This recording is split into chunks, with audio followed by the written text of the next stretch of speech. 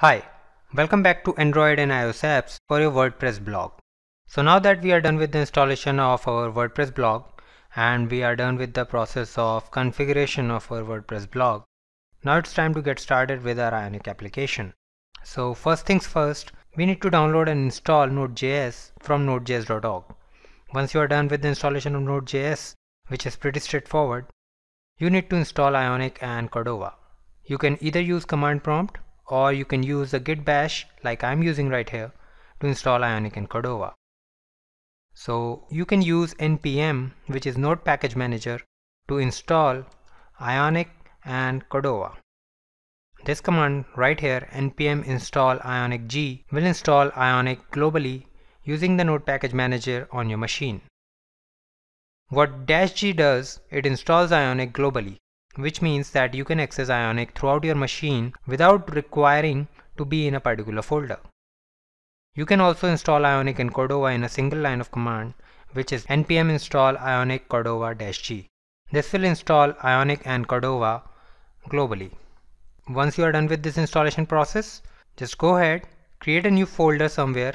I have created a similar folder and it's called Udemy. So I want to create an Ionic application inside this folder. So I'll use the Ionic CLI, which is Ionic start. Start is the command that we use to create a new Ionic application, and next we need to specify a name for this application. So I'm gonna name it WordPress Ionic, and finally I'll specify the name of the template that we want to use. We want to use the blank template, which means that our application will be pretty much blank.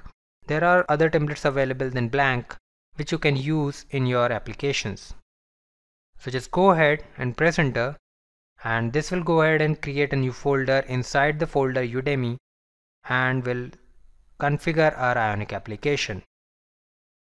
Once this is done, we'll proceed by running our application and test it out.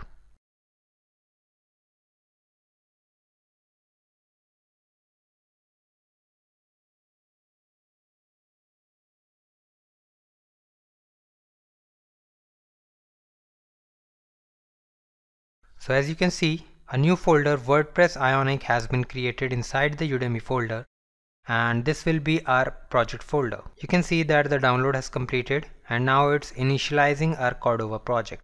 This is basically a configuration operation that happens every time you create a new application.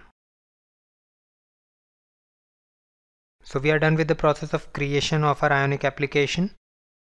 We can now browse this folder. So as you can see, we have a number of folders here, but the one that we are concerned is this www folder. It contains all the HTML files, JavaScript files, CSS files and images that we'll use in our application. So you can see that we have an index.html right here. This will be the home page of our application. So now let's head back to git bash once again and try running this application.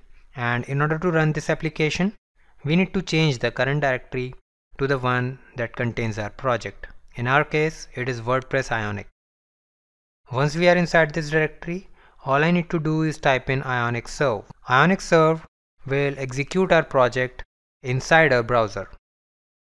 Since it detects that I have two network interface cards, I'll select the one with the IP address.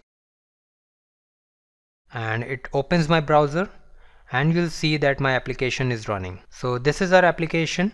It is pretty much blank. As you can see on the top, we have a header called Ionic Blank Starter, and it contains pretty much nothing. Another way to test out your application is Ionic Serve -l. This will also run your project inside the browser, but will show you how your application will look exactly on a mobile device.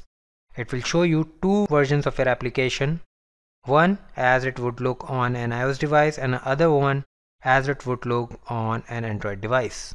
As you can see, the application does not contain anything much, but it has a header and it has a text on the header, Ionic Blank Starter. So that's it for this video. In the next video, we'll go ahead and create some necessary files for our project, and then we'll start with the process of coding.